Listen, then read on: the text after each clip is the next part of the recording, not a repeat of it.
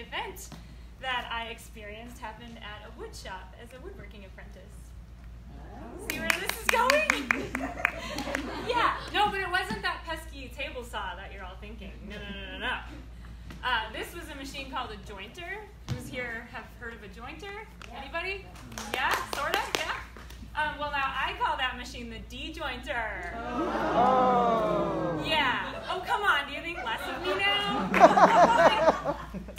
So I was using this jointer machine to flatten and square off a piece of wood, actually a big pile of wood, and I was pushing them through one by one, and I felt an immediate sharp pain.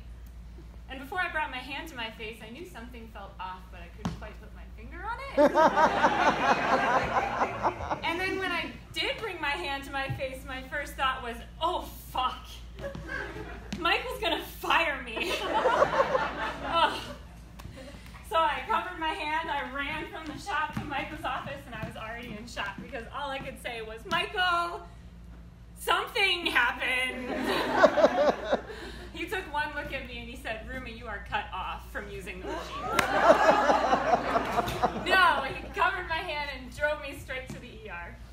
And I've been coming up with this shit since the ER. I've been dealing with this through humor since it happened. I'm in the ER in the waiting room, you know, where you like are waiting to go see a surgeon or doctor or whatever, and there's people around. And I'm just sitting there with my bloody, elevated hand, smiling because now I'm on narcotics. And everyone's like, are you all right? And I was like, no. Now I'm going to be all left.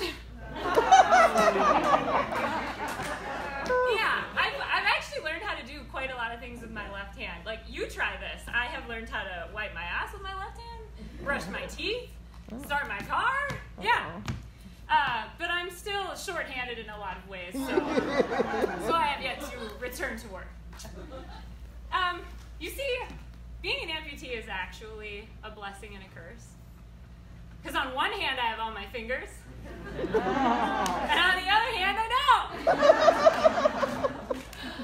Yeah, it can be really hard. It was obviously a traumatic event.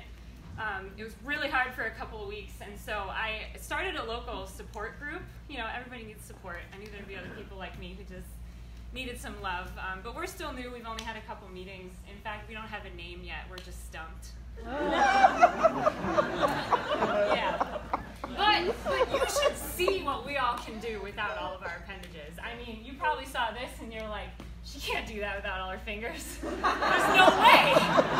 I know, there is no way, but prosthetics these days are high tech. Watch this. One moment. I know you can't tell, but this is one. Here you go. One moment. All right, let me just get balanced here. I'm ready. I'm ready for the rollabola. Okay. I know, you're like, how's she gonna do that? Here we go.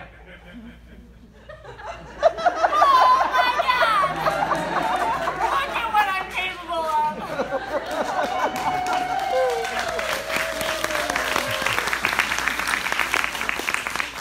I don't actually need those. This is really gonna blow your mind. Oh! How is she doing that? Oh my God, she doesn't have all her fingers! I'm going to try and tell you a joke while I'm up here and maybe throw these scarves around. I don't know, let's see how this goes. How is she doing that? Oh my God. You can say it. You can laugh at my amputee jokes. Yeah. Oh my God, thank you. All right, so, don't ruin the punchline if you've heard this one. Why did Sarah fall off the swing? Why? Because she had no hands. Remember, I'm an amputee. You can laugh at amputee jokes. Fine. All right, why couldn't Sarah get up? Why? She had no friends. Oh, Sarah. Knock, knock. Who's there? Not Sarah!